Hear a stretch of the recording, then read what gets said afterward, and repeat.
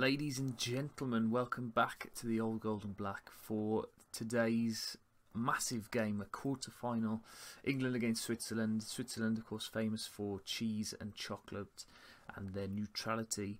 But today they are going to face up against England in this quarter-final to face Croatia in the semi-final.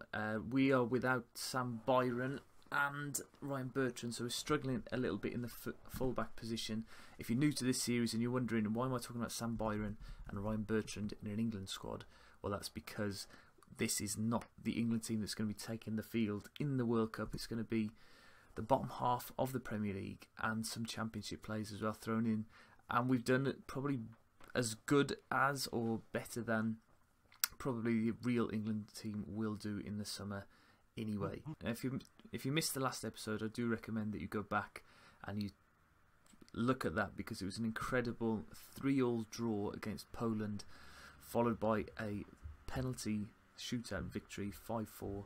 Magnificent performance. So you can already see there two of the semi-finalists, Croatia and Argentina, before our quarter-final. Now the quarter-final today, Sweden and Colombia, and to be honest, it seems as if all of the big teams are missing from this stage of the tournament. Apart from Argentina, really, I'd fancy my chances against any of these teams left in the competition. So let's see how we can get on. Can we? Well, Sweden there in the semi-final, so it's a big chance for England here if we can get past Switzerland. We've got a semi-final that'll await us. We're in the white kit again, as we have been the whole tournament. We're going all out attack again. It's what we've been known for in this tournament, you know. Who have we got to look out for then? We've got Jan Sommer in goal. I've heard of him. Shaqiri from Stoke, of course, number 16 there.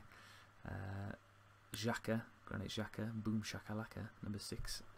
I've surpassed expectations, I think, with this squad at the moment. I didn't think, well, at times it looked like we might go out the group stage, but to still be in the competition now and to be playing against Switzerland, I have to feel that things could go our way as the tournament goes on. And here's the first highlight of the game, first 10 minutes. Here's Zuber for Switzerland, Shaqiri, and a chance here and a goal is Zuber, an early goal for Switzerland, and his first goal for the country as well. What a time to get it. And England yet again have got to come from behind in this tournament, but they've shown magnificent character throughout this tournament, and they'll have to show it again. England looking tired after the last game against Poland, but they're still in with a shout in this game if they can just find the opportunities on the counter-attack, I think. Right then, half-time. An early goal for Switzerland at the moment is enough to see them through. We're not having enough possession. I'm going to be aggressive. They not really give me a lot of options of what to say though. Show me something else. And I'm going to have to make a change because we're just not doing enough. Yeah, it's going to be James Maddison coming on there for Carroll. And we're going to push him further upfield like we did in the last game when we were looking for stuff to happen. Chance there for Switzerland, but hopefully we can nick this and break ourselves. Grealish fouls him, giving away a free kick for the first minute of the second half. Rodriguez and Shaqiri is blocked, and here comes England now. Maddison, can he pick the ball? He goes to Townsend on the right hand side, forward to Wilson. Wilson gets the ball across. Grealish, oh, much better from England, and now we're in trouble. Harris, good tackle from Tarkowski, and now England break again. Sturridge out wide to Townsend, who plays it forward towards Wilson, but he can't get hold of the ball. Shaqiri, Harris, and a chance here for Switzerland, and they've scored again. Is Zuber again.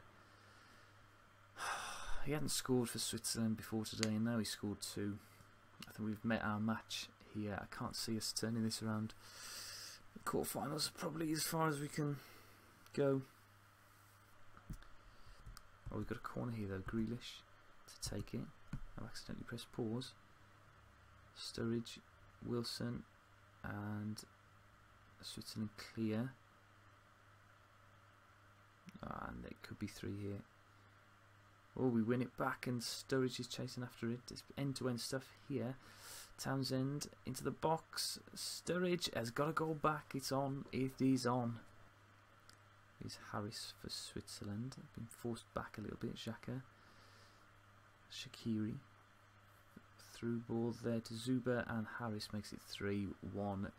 The 2-goal lead is restored. And that's that. You have to think, I can't see England turning this one around. Chance in from a corner. Grealish into the box. And now we get attacked again. Rodriguez. Being tracked there by whoever's playing. It's Rossini, isn't it? Left back. Chalobah. Grealish.